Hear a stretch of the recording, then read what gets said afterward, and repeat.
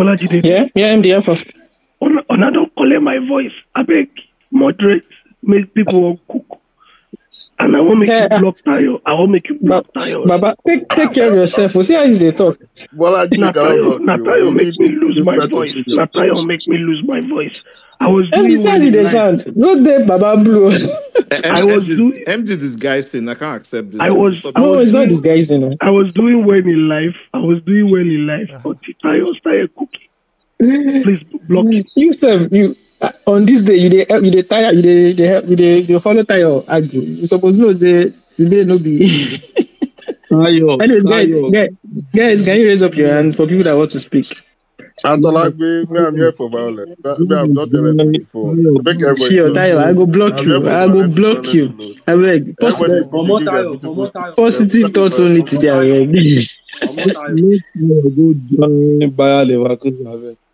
Oh yeah, Mukhtar. No, but Leverkusen don't win. Remember, I just said don't win league. Tayo, you don't do. Make boys speak. They clap for second place for Tayo. You don't do. I don't say he paint Tayo like that. No be Mukhtar, please go ahead.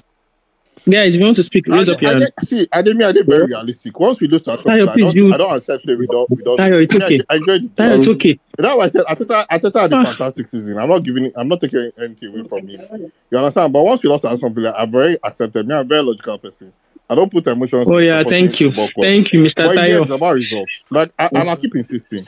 No matter how good these last 2 seasons were, if you don't have any trophies to show for it, nobody's going to come. Yeah, we go again next season, Tayo. That's how someone came and said Wenger was playing horrible football. That in the Banter era, he couldn't watch Wenger football again. And people are Tayo, we would have time for this. Tayo, don't worry. Tayo, don't worry. When we beat Manchester United in 2005, I remember that final very well. Because I watched Tayo, can you hear MD? We played. He can hear me, but that's how he does. I don't know how he manages. He doesn't even keep. He doesn't. I agree. Tayo, don't worry. You have time for this. Tayo, don't worry. I will share my opinion and will not allow people. Nobody's gaslighting you, Tayo. Tayo, I'm going to mute you. Tayo. Tayo, please wait. Thank you. You have to see. I reckon that this call probably ends tomorrow night. So you have time. Don't worry. We'll cook. It's the end of the season review. You can cook. But let people just, quickly go and then come back to remember what I said last week where I was like, the actual proper space can't be today because emotions are going to be all over the place. Yeah, I'm from MD. Let Mukhtar go first and then please, any other person that wants to speak, raise up your hand. After then, Joey goes and 5 minutes down and then you can go all around. Mukhtar, please go ahead. All right. Not the season we wanted. Let me know that. Let me just say this. I'm proud of these guys, to be honest. The way they competed with this madman that is coaching the team in blue, it was still very good. I still like it. Yeah, were there mistakes that we made? Yes, there were mistakes that we made during this season that went on to haunt us later, but we still did not relent. That's one thing that I noticed. Yeah, the first of all, the December fiasco that happened, that we were not ourselves. That one, I was like, okay, how are we going to continue at the rest of the season?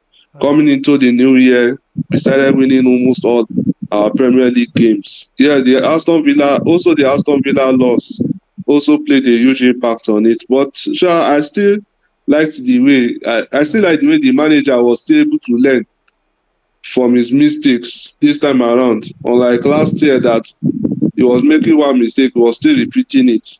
But this year, at least, we still saw improvement from him and the team. Even though we were still lacking we're still having the issue of squad depth. I'm still proud that we were still able to compete with these guys, to be honest.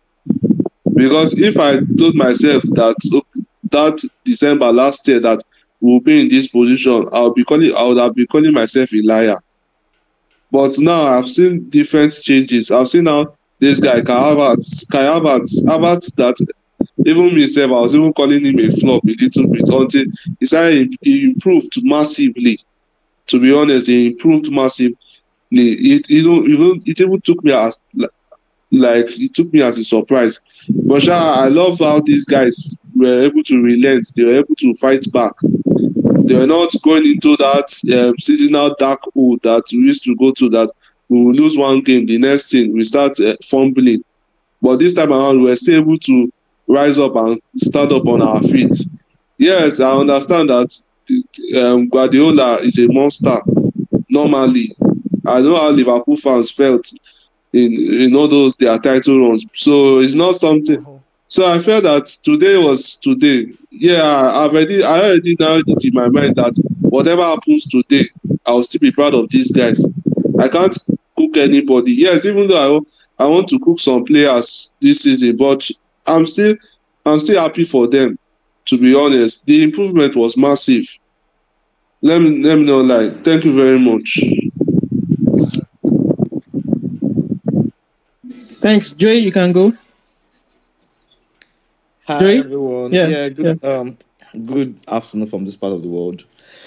Did we have a fantastic season? No, I won't say fantastic. I think we had just another good season. Unfortunately, the league doesn't start in January. The league starts in August, and so I'm not going to buy the part that we had a fantastic run after January, after the Dubai thingy, won every game aside. They lost to Aston Villa and then they draw to Man City. But I think one thing is clear, and that's why I agree with Tayo, that the moment we lost the game to Aston Villa, that was basically the league gone. The same way when we lost to Man City in the second leg last season, it was basically title over.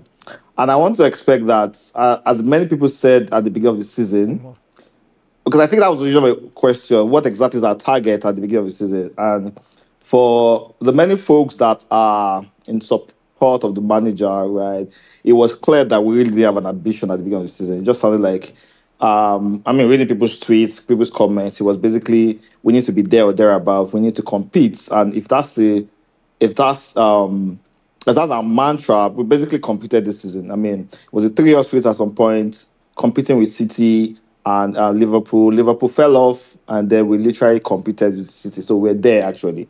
We're basically there all season. We're just there and thereabouts. Now, going into next season, would I expect that we would up the ante? I would expect that if we do good transfer business, we should definitely do better next year. However, the big question is, would we